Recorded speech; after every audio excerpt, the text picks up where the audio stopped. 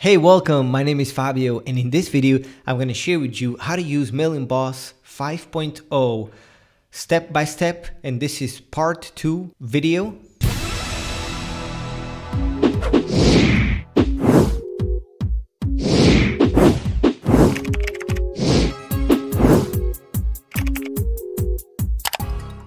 So before I get into the video, make sure you hit that subscribe button and leave a comment below saying I subscribe, where you're from, or your thoughts about the video, and don't forget to smash the like button so that this video can help more people. All right, so I'm actually gonna hop into my computer and I'm gonna show you right now. Let's go. All right, so we are here on MailingBoss 5.0, and in today's video, I'm gonna be covering first I'm going to go over the instant messages, and then I'm going to go over the workflow. So instant messages, before I go into here, you need to either use here when we go to the Builderall dashboard and you come here to apps, you have this thing which is the Builderall WhatsApp automation tool, and you also have this SMS messaging. And this tool right here, which is over here, right? With this instant messaging works with both WhatsApp and SMS Messenger. So let's go hop into these tools and just show you here. So this first one, which is the Builderall WhatsApp automation tool, which is this one, Builderall Zap. Once you come here, if you want to use WhatsApp to send instant message to people, you can do it. But first you need to come to this here, and you need to, on this button over here, verify authentication. So you need to verify your WhatsApp number here and everything to be able to use WhatsApp here on MailingBoss along with this instant message. Okay, so you need to do that in order to be active first. Now here on the Builderall dashboard, when we come to apps, then we have the SMS messaging, which is this one right here. You need to buy credits actually to send messages to people. Okay, so what you need to do, once you open it and you come over here on the bottom, it says SMS balance, and then you have to click here, purchase credits, and there you go. It's gonna pump up this, and it's gonna ask you to purchase $20 worth of SMS, 200 or 50, and you can come here on the left to price table, and it's going to give you the price of each country to send SMS. Okay, so for instance, if we go to United States over here, so to send a message to the United States, it's 0,008, so actually very cheap. So you can buy a package over here, okay, and then you can manage all here. Now as you the contacts over here, the contacts will be shown over here, right, as you bring them in. So you can actually, if you want, you can add contacts over here, you can import lists of contacts, and you can send an SMS over here on the left. You can actually send SMS to your contacts. Okay, so just note that you need to have money here in order to then use. So now I'm going to close this. Here we are at MailingBoss. So now let's go to the instant messages. Okay, before I come to the instant messages, let me just come here again to subscribers and lists. Okay, if you remember the list on the last video, I've created a list which is called affiliate. Now I'm gonna come to this list, forms.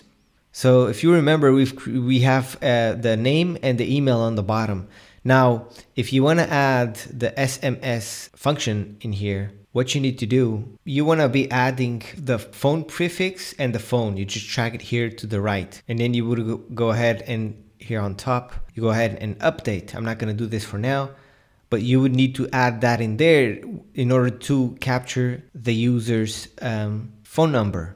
So also here, when you go create a list here on top, you can check the box right on the bottom, remember, to activate instant message and with the phone prefix. So you can add this automatically when you create a list. Okay, just note that. Okay, so now that's out of the way. That's how you capture the user's phone number, right? Now when we come here to the instant messages, on this button we create a new record here, and this is how we're gonna be sending the user SMS messaging, or maybe through WhatsApp. So what we need to do here, add the name there, and then you type the type here. Now this is where you choose. If it is regular, it means you're gonna send the message now. If it is autoresponder, it means you are gonna program the messages just like an autoresponder, and then it's gonna send automatically when people opt in. And then you have automation here. The automation is, you can do this, I'm gonna talk to you about in a moment. Regular to send once now here, and then we choose the app. What is it that we want? We want SMS, sending an SMS message, or through WhatsApp. Let's say we do WhatsApp, and then we select the list that we want to send to. In this case, I'm going to select affiliate, which is the list that we are working on. Okay, then you can actually segment if you want.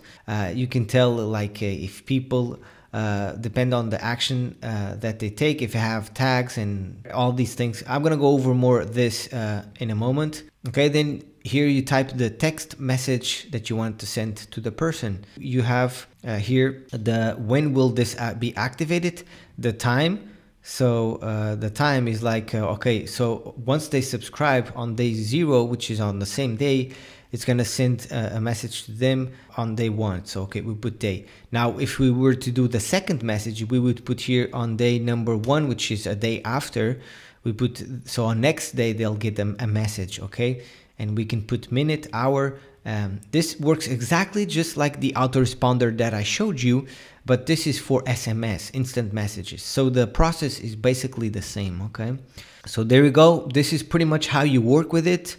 There's not much to it here. It's you just need to play around with this, and it's quite simple once you get you put your hands on it and actually test it, okay? So there we go. Those are the main things. Now, of course, here you can send a file here, but I believe you would pay more for that. I'm not sure. But you actually can send a file through SMS, like an image or something.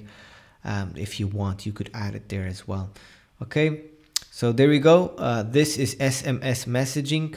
Now let's go to the last one, which is the workflow, how to work with this. Now note that the workflow here, it's similar to MailingBoss, the old one, although here it has way much functions. You can do a lot more here. First thing we do is we come here to create a new record. Right when it starts, it's going to ask you what will trigger the automation that you want to do, the workflow. Is it when people click on a link that you have on one of your emails that you're sending to people? Or we can come here to unsubscriber at when they subscribe to a specific list, then we can go and add more actions, more workflow to it, and decide what they're gonna do after. Or when they open a campaign, if they like, you can have campaigns, right? Which is campaigns. You can have sequences or just regular emails here on campaign. And what you can do is when the campaign is active or the flow, like the sequence starts, then it will trigger. Then we have this one, which is receive campaign. I believe this is similar here to open campaign. I haven't tested this one, but I believe it will trigger once we select the campaign that we want. This is through a tag, so we can actually create tags, and then we can say after we receive this tag, like we then take an action or remove a tag. Let's go through the basics here. Let's say somebody went into and just joined one of our lists. So they go over here, which is on subscribers at this one. And then we select the list that they subscribe to. So this is the affiliate list. This is the list that we've created, remember? So I'm going to select this one, save. So we have this blue button right here, which is join a workflow. This, you can grab it and then you can put it wherever you want. Now let me put this here. Now over here you have the plus button and minus. This is to zoom in or zoom out. We've on the list, which is affiliates, when people join that list, then we have this button. This is where we click the below.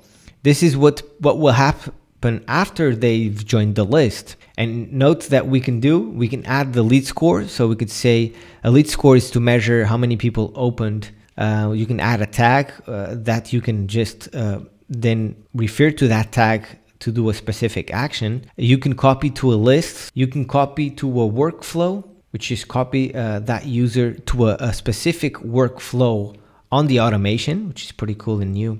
You can edit the subscriber. You can move them to another list. You can send them a campaign, and you can send them instant message, which is the SMS through WhatsApp and also SMS. And then we have here the webhook. Now webhook is if you want to connect with different programs out there, different tools on the internet, you can send specific codes to another website through here. And then we have flow divisions, so you can have multiple flows, multiple actions on this. So you could have 2 actions instead of just 1. So you would come here, lead score more than, so this is more related to the lead score. Then we have this link click, which is to click on some link. So if somebody signs up to the list, then we click that link. And this is really cool because you can measure things and just all kinds of things you can do. And then on subscribers at, you can do this as well. I'm not sure what this is. Then you have open campaign to open the campaign, to receive a tag, to wait. So we can wait on the workflow. So instead of just after they opted in, it could be 5 minutes or 10 minutes after. We can unsubscribe ad, we can unsubscribe, remove from list, remove the lead score from it, or remove a tag. Stop the workflow, we can restart and move the workflow. So there's a lot of options here. This is really advanced. Builderall 5.0, you can do basically anything you want. But let's say they just opt into this list, then we have an email sequence. But what we want to do is we want to have a different email sequence that we're going to be sending emails as well to them, but it's on a different email sequence. So what we could do is we could copy to list, and then we select the list that we want to copy this subscriber to. Let's say we would copy to this different list, which is email marketing list, and we hit save. And then we can have a follow-up on that list. Then we can keep adding things. We can add more actions here. Of course, you know this, I can show you here each step and everything, but it will take me a long time. So I recommend you actually test this depending on what you want to do, right? We could, you know, add a tag here, and we could call it subscribed to affiliate, which is our list. So this tag, let's save it. So there we go, we have this over here, and we add a tag so that later on we can say everybody that has this subscribe to affiliate tag, we can send them these specific emails. So we can do a lot of automations like this and tag people as they come in, so we know where they came from, so that later on the segment part, which remember I told you I was going to talk to you about, you can then on the segment part, you can say only people that have this specific tag, which is the subscribe to affiliate, I want to send emails only to these people. That way, when you send a broadcast email, you can tap into exactly that person. And note that you can do all kinds of automations here, like if the person clicked a link, then you would tag and say, okay, they clicked this link. And on the segments, when you send them, when you do a sequence or maybe just an email broadcast, you can go to the segment part and say, okay, people that click this link is the one that I'm going to send the emails only. Yeah, I recommend you play around here. Then up here, which is the workflow name, is the name of the workflow. So I'm going to say just my flow for moving subscriber. Okay. And then I'm going to hit save. And as you can see, the workflow is there. And the thing with it is we can just come here and we can come to automations, and we can see the automations that we have in place. So these are the actions that are being taken. And then we can come here if we want, and we can edit the flow and just edit the flow as so. Okay. So now you can add as many flows as you want. And yeah, again, let me create a flow here real quick and just show you that, okay, when you do this, of course, as you start with this, what I recommend you do is go for it. Don't just think about the buttons. Actually click them and test them, because they are there for this purpose of you clicking and putting into action. Because I see most people, they look at things and they just don't take action. Just click on the button, test it out, and see what will happen after you test it out.